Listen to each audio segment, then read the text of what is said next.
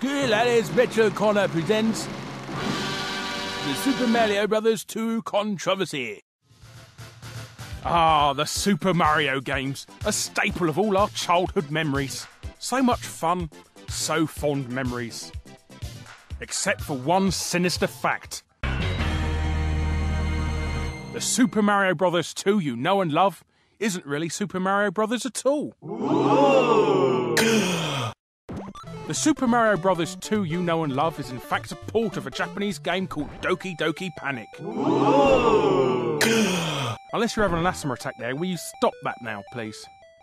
Yume Kōjō, Doki Doki Panic, or Dream Factory Heart-Pounding Panic to us English-speaking fellows, was loosely based on an anime series of the same name about an Arabic family whose children are sucked into a book by an evil toad-like wizard, and the remainder of the family have to go and rescue them. Interesting, huh? Oh, you don't want to gasp there? No? No? Alright, then we'll move on then.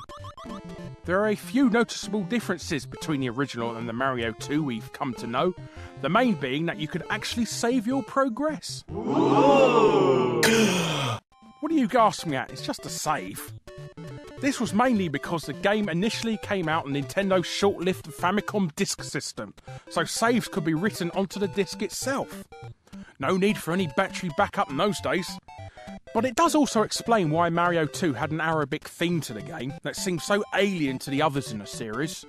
But there was a Mario 3 in Japan, so they must have got a Mario 2 then. Yes, they did, but their Mario 2 was very different. It was more like a rehash of the original Super Mario Bros., except the game was a lot harder this time around. It had power-ups that could kill you, and was generally an overall tougher game.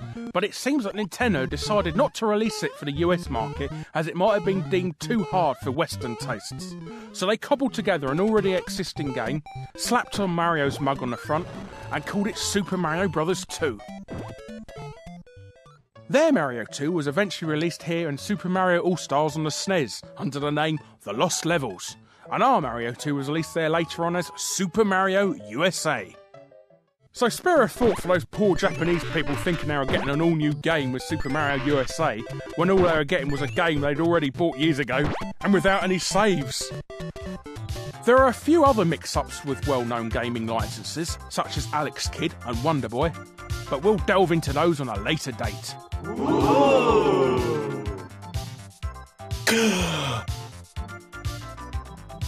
This has been a Portland Interactive production for XLeague.tv.